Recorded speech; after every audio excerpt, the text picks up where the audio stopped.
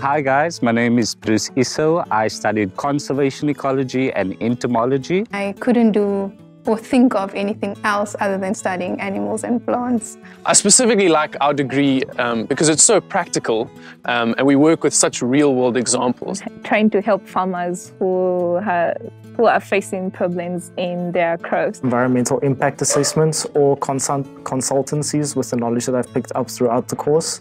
But other than that, you could also go into lab work or general ecology work as field assistants or lab assistants.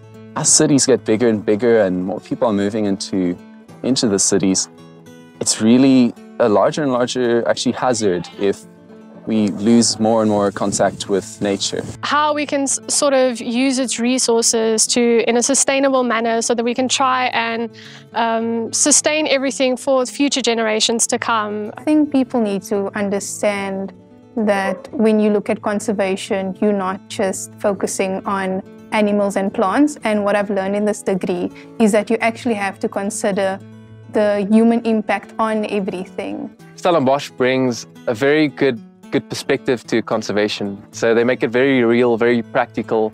I picked Stellenbosch because of the diverse culture, just the people around and the things that people are doing here, especially in the agriculture industry. Stellenbosch University has a lot of opportunities for research, and I think that in South Africa there is a need for research, especially with women in science. Stellenbosch University is situated in the Western Cape, which is also a biodiversity hotspot. So there are many different insects available. I think this is a good career choice if you feel like working in the lab and you feel like being outdoors as well. The world is basically your oyster. Within Stellenbosch, I found the botanical gardens, which is where I work now.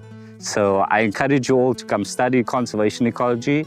If you have an inclination to any form of nature, any form of the environment, a love for just the outdoors, you'll surely find the niche for you just the way that I did.